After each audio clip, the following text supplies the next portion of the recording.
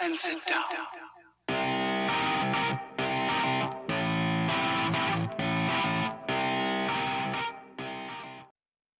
Was geht ab, Freunde der gepflegten Videospielkunst? Herzlich willkommen zurück zu einem weiteren Valheim-Video. Ich bin euer Chris und ja, in dem Video möchte ich euch gern einen hervorragenden Seed vorstellen, der alles bietet, was man braucht. Also wenn man plant, neu zu starten, wenn ihr das Spiel neu besorgt habt und ihr fangt das erste Mal an, kann ich euch diesen Seed einfach nur ans Herz legen.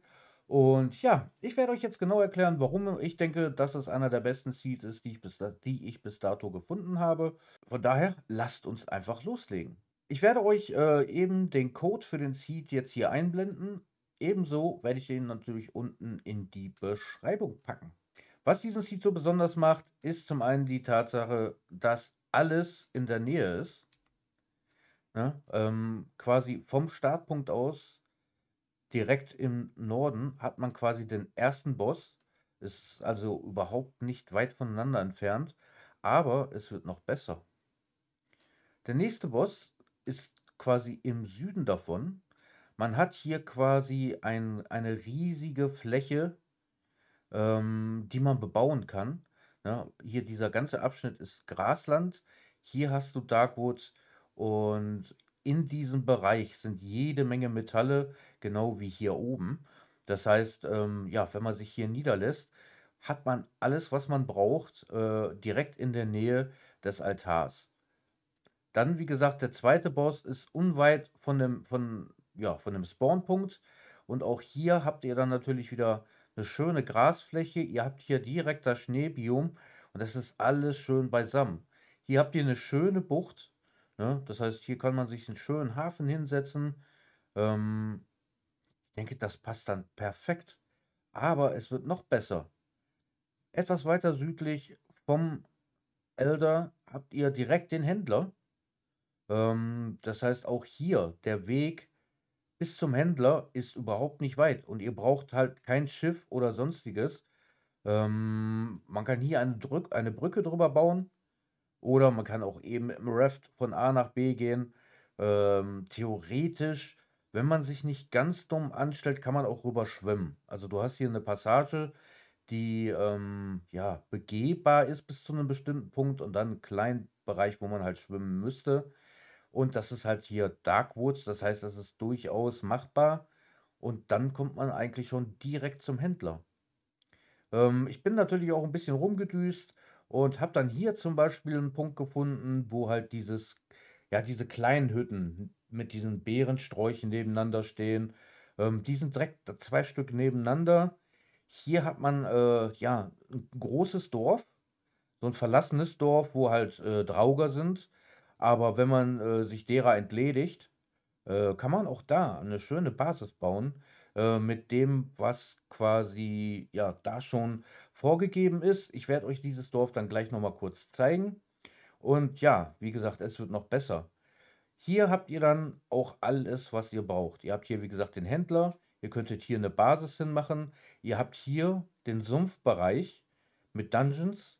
Ihr habt hier auch nochmal ein Schneebiom. Und ihr habt direkt die Plains hier.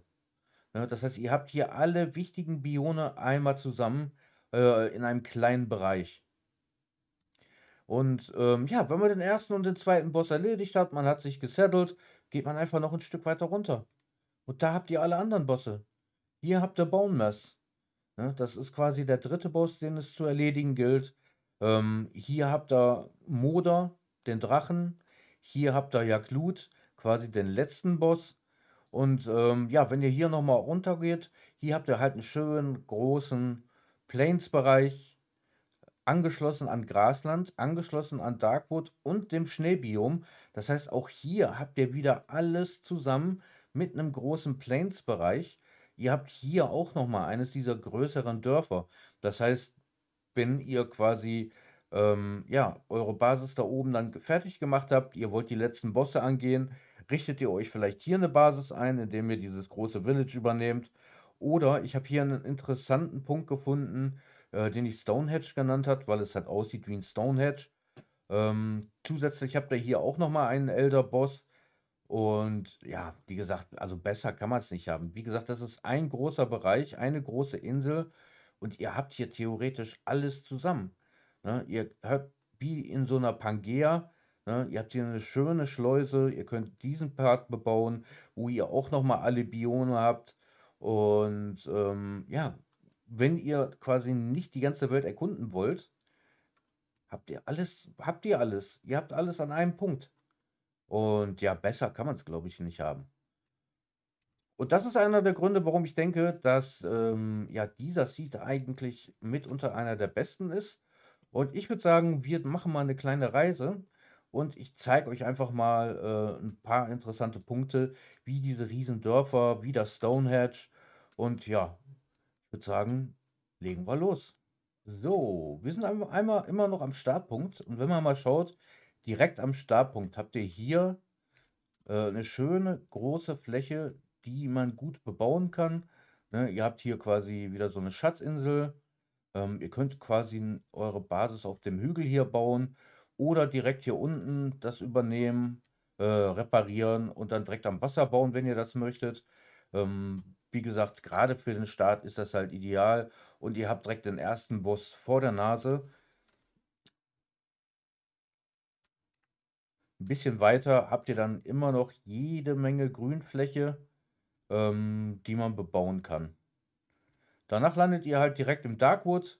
Dort habt ihr dann die ersten Ruinen, wo halt natürlich dann die entsprechenden Schatztruhen sind. Ihr habt hier direkt Kupfer. Ihr kommt hier also ziemlich schnell an Metalle, da ja auch hier an dem Außenriss das Zinnen ist. Und der Darkwood ist halt ein bisschen größer. Das heißt, es gibt einiges an Ressourcen hier zu sammeln. Und ja, gerade für den Start, da ihr sowieso schnell in den Darkwood kommen werdet, werdet ihr einiges vorfinden, um euch vorzubereiten für den nächsten Boss, der dann etwas weiter unten im Süden ist. Da das Ganze sehr schlauchartig ist, lässt oder kann man sich hier eigentlich auch sehr leicht orientieren. Wie gesagt, du hast links Wasser, du hast rechts Wasser und dann in der Mitte diesen Landstrich. Dann habt ihr diesen schönen Schneebereich. Ja, für den Fall, dass ihr euch schon am Anfang Wölfe zähmen wollt, könnt ihr das über diesen Schneebereich hier machen. Und dann geht es, wie gesagt, weiter in den südlicheren Bereich. So, hier haben wir dann den Altar für den zweiten Boss. Wie gesagt, der ist dann halt weiter im Süden. Doch ein ganz schönes Stück. Ähm, wenn man unterwegs ist, zu Fuß. Aber es ist halt sehr leicht zu finden. Das ist quasi man kann quasi eine Linie ziehen, wo es hier ist. Und dann geht ihr halt ein Stückchen weiter. Ähm, an der Stelle da hinten den Wald überqueren. Ne? Wie gesagt, ihr könnt entweder hier von Insel zu Insel oder ihr macht euch, ja, wie gesagt, einen Raft, fahrt einmal drumherum. Aber dann kommt ihr wieder in diesen Darkwood-Bereich und von da aus seid ihr halt ziemlich schnell beim Händler, der sich dann hier befindet.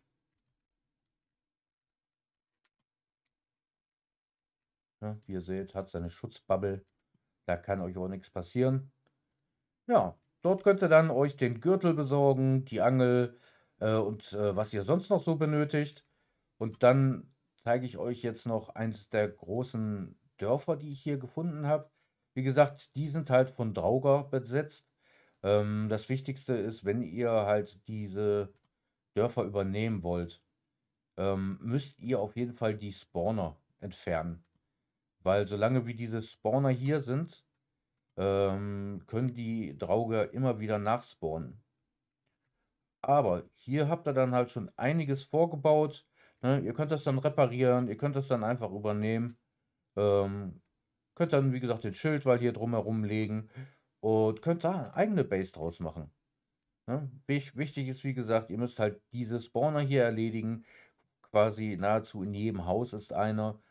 Ist halt ein bisschen Arbeit, aber letztendlich ist es das wert, wenn man mal guckt, wie das hier aufgebaut ist. Man hat hier auch einen schönen Runenstein, der dann nochmal als Deko gelten kann. Und ja, das macht auf jeden Fall was her. Von hier aus habt ihr es dann nochmal ein Stück, bis ihr dann in den unteren Bereich von dem Biom kommt. Und da habt ihr dann, wie gesagt, auch nochmal alles zusammen. Und ja, ich düse mal eben ja, zum Spawnpunkt von Bone Mass und wir sehen uns dann wieder, wenn ich da angekommen bin. So, hier sind wir beim Spawnpunkt von Bone Mass, dem dritten Boss im Sumpf. Und auf der Map ist es halt hier. Und wenn ihr euch in diesem Bereich dann niederlasst, habt ihr dann, wie gesagt, die restlichen drei Bosse. Ne? Einmal den Riesenblob, dann den Drachen und dann zuletzt den Knochenkönig. Ähm, Unten habt ihr dann nochmal einen zusätzlichen Altarpunkt für den Elder, falls ihr diesen benötigt. Und auch hier haben wir dann nochmal so eins dieser größeren Dörfer, die ich euch vorhin gezeigt habe. Was ich euch auf jeden Fall nochmal zeigen möchte, ist halt dieses Stonehenge. Das habe ich so auch noch nicht gesehen im Game. Ich weiß nicht, ob das irgendeine Bewandtnis hat. Es sieht auf jeden Fall interessant aus und das werde ich euch dann gleich mal zeigen. Aber ich würde sagen, wir düsen mal eben zu diesen beiden Bosspunkten, damit ihr die dann auch schon mal gesehen habt. So, wir machen uns jetzt natürlich auf den Weg zu dem Drachen, der also im Schneegebiet liegt. Ähm, Bei dem Drachenboss könnt ihr immer davon ausgehen, dass er halt in der Nähe der Spitze ist. Das heißt, je höher der Berg, umso wahrscheinlicher ist, dass ihr den Spawnpunkt da finden werdet. Wie ihr seht, gibt es halt unterwegs auch ne, diese bekannten Ruinen. Es gibt hier die Kernholzhütte. Das kann man sich dann natürlich zu eigen machen, gerade in der Nähe von dem Spawnpunkt. Ebenso hat man dann hier Dracheneier sowie Drachen. Und ja, dann halt den Boss-Spawnpunkt hier. Nicht zu weit entfernt von, wie gesagt, Bone Mass. Und wir gehen mal runter, beziehungsweise in dem Fall hoch zum Spawner von Jaklut. Hier haben wir auch schon unweit von dem letzten Punkt, den vom letzten Boss, von Jaklut. Ähm, Wenn man nochmal auf der Map schaut, die sind quasi nebeneinander. Also die haben hier so, bilden hier quasi mehr oder minder so ein Dreieck. Und damit habt ihr alle Bosse zusammen. Also ich denke, das ist perfekt, weil ne, ihr habt dann, wenn ihr das episodenmäßig macht, die ersten beiden Bosse hier, indem ihr euch hier eine Basis baut. Dann macht ihr euch auf den Weg zu dem Händler, übernehmt vielleicht dieses große Village, um euch dann hier nochmal niederzulassen. Ja, baut euch dann weiter auf, bis ihr genug Zeug habt, um Baummess zu bekämpfen. Eventuell übernehmt ihr dann dieses größere Dorf, um dann die letzten beiden Bosse zu machen. Ja, auch Leute, die halt gern einen Speedrun machen möchten, auch wenn ich nicht denke, dass das Spiel für einen Speedrun vorgesehen ist, aber wäre das die ideale Map, um das zu tun? Ich würde sagen, wir schauen uns jetzt auch nochmal das andere größere Dorf an, was ich hier gefunden habe. Schauen uns dann nochmal Stonehenge an und ich melde mich dann wieder, wenn ich dort angekommen bin. So, wir sind angekommen bei dem nächsten großen Dorf, das ich euch gerne zeigen möchte. Auch hier ist es wieder so, auch wenn es das Grasland sind oder das Grasland ist, sind hier natürlich wieder Draugr in diesen Gebäuden und damit man diese halt übernehmen kann, sollte man erstmal halt die, ja, die Spawner vernichten, sich dann um die Draugr kümmern und dann habt ihr hier ein schönes Dorf, was man sich zurechtbauen könnt. Ne? Ihr habt hier halt diese Häuptlinghütte mit dem Thron da drinne. Ihr seid in einem sicheren Gebiet im Grasland, direkt mit dem Darkwood angegrenzt. Ihr habt halt Wasser hier hinten und ja, da kann man sich auf jeden Fall was draus machen. Und ich denke, es ist halt auch ein guter und zentraler Punkt, um halt dann von hier aus zu den Bossen zu gehen. Jetzt schauen wir uns noch mal eben das Stonehenge an, was ich vorhin schon mal angesprochen hatte. Wie gesagt, ich habe das Konstrukt in der Form noch nicht in dem Spiel gesehen. Ich bin jetzt bei knapp 200 Spielstunden und habe einige Maps schon aufgedeckt. Aber das ist quasi das erste Mal, dass ich hier ja so ein Konstrukt sehe. Ja, sieht halt aus wie Stonehenge, ne? Ich weiß natürlich nicht, ob sich da irgendwas hinter verbirgt, ob es da Schätze gibt, ob es da drunter irgendwas gibt. Ähm, Vielleicht findet ihr es ja heraus, könnt es dann in die Kommentare schreiben, was ihr dort gefunden habt. Und ich würde es an dieser Stelle dann einfach mal abschließen. Schauen wir uns die Map nochmal an. Ich zeige euch jetzt nochmal den Code hier. Wie gesagt, er steht halt auch unten in der Beschreibung. Perfekte Seed für den Start. Also kann ich nicht anders sagen. Wie gesagt, ihr spawnt hier, habt hier euren ersten Boss, könnt dann in Ruhe aufbauen, geht zum zweiten Boss, habt dann direkt einen Händler, wo ihr euch dann den Gürtel kaufen könnt, der meiner Meinung nach eines der wichtigsten Utensilien ist in dem Spiel. Wenn ihr wollt, übernimmt ihr dann das große Village, baut euch dann da auf, um schnellen Zugang zu haben, halt zu den Ressourcen aus dem Darkwood und aus dem Sumpf. Zieht dann weiter in den unteren Bereich, wo ihr dann die letzten 3 Bosse habt. Eventuell dann halt hier unten hin, indem ihr das große Village hier übernehmt. Und ich bin gespannt, was ihr bei Stonehenge alles so entdeckt. Dies soll es von meiner Stelle aus gewesen sein. Ich hoffe, ihr findet diesen Seed genauso gut wie ich und ich konnte euch was Gutes tun, indem ich ihn euch vorgestellt habe. Wenn ihr halt ein neues Game starten wollt oder wenn ihr dabei seid, überhaupt das erste Game zu starten, denke ich, habt ihr hiermit einen perfekten Start. Und ja, ich würde mich freuen, wenn ihr das Ganze mit einem Daumen nach oben honoriert und mir ein bisschen Liebe da lasst. Schreibt auch in die Kommentare, wie euch das Seed gefällt. Habt ihr dort angefangen? Sucht ihr vielleicht Mitspieler? Schreibt es mir einfach in die Kommentare. Und wir sehen uns dann bei einem der kommenden Videos wieder. Haut da rein und ciao.